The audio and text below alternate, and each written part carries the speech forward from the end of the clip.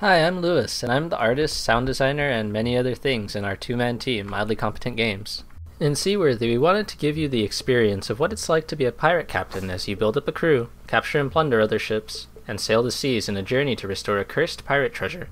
You'll be exploring a procedurally generated world filled with vying factions, all looking to carve out a chunk of the seas for themselves.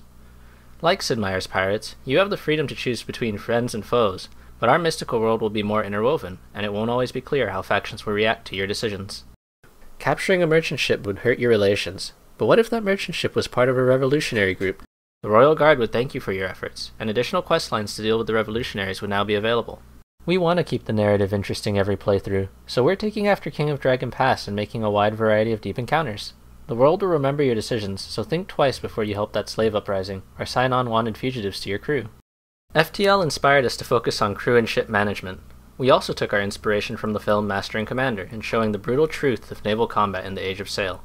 As the captain, you command your men where to go and what to do, in addition to setting targets in your ship's course. You have a number of options during battle, but you have to be decisive. You can sink your enemy quickly if you shoot at its underwater sections, but you'll lose most of the rewards. If you want to board the enemy, you'll have to disable their sails or have a faster ship in order to get close enough. Whatever your decision, if you can wipe out the enemy crew or force them to surrender, you can take the ship for yourself. Every ship has its unique characteristics, and there will be a number of upgrades ranging from different hulls to figureheads to sails. Every officer can learn active and passive abilities as you gain experience, and they can equip items that will provide for different effects. We want to ensure that all our options will be viable, because you should be able to play how you want, not just by one or two strategies. The framework for Seaworthy is in place, but we still have a long way left to go.